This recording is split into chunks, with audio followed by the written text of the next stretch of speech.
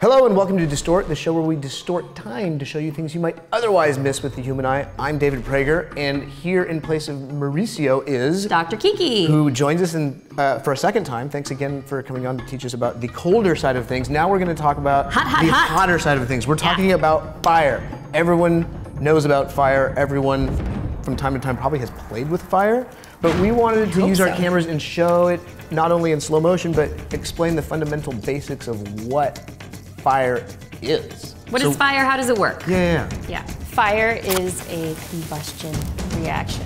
So there are three elements, you can call it the fire triangle, that are necessary for any fire to take place. You need heat, you need oxygen, and you need fuel.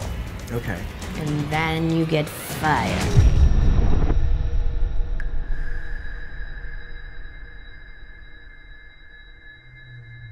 What makes it begin? All right, so you can have fire started in a couple of ways.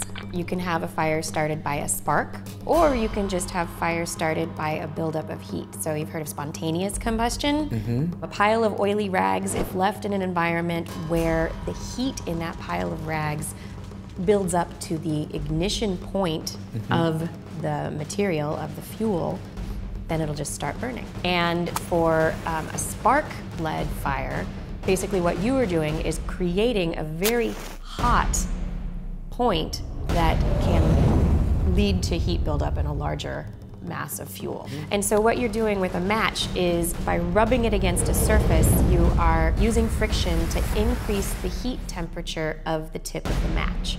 And the tip of the match is covered by some element, usually phosphorus mixed with some other stuff.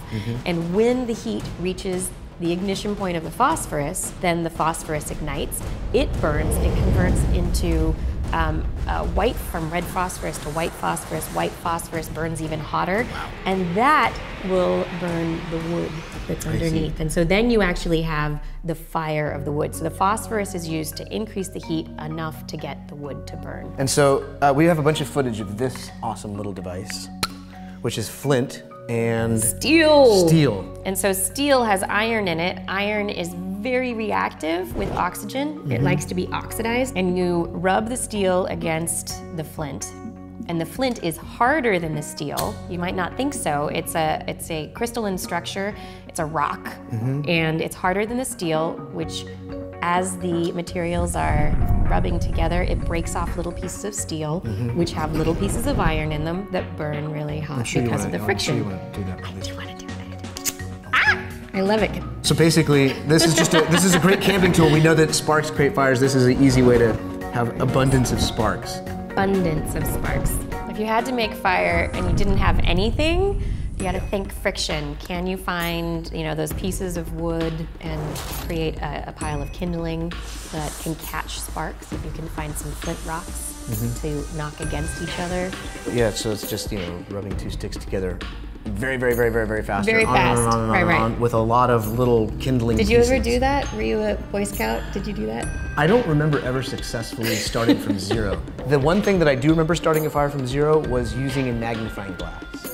Right, and so that is just using the heat of the sun, magnifying light from the sun to a pinpoint on something and letting it heat up to its ignition point. I gotcha, that's amazing. Yeah. So thanks so much for being on the show again and teaching us all about fire, or the reasons that we enjoy to create our own little fires and explosions and stuff. I love it too, so you're welcome. Awesome. Absolutely. So tell people where they can find you. You can find me on Twitter, Dr. Kiki. I also do a show called This Week in Science. If you just need more science knowledge, go to twist.org. So thanks again for watching the show, and we will see you next time.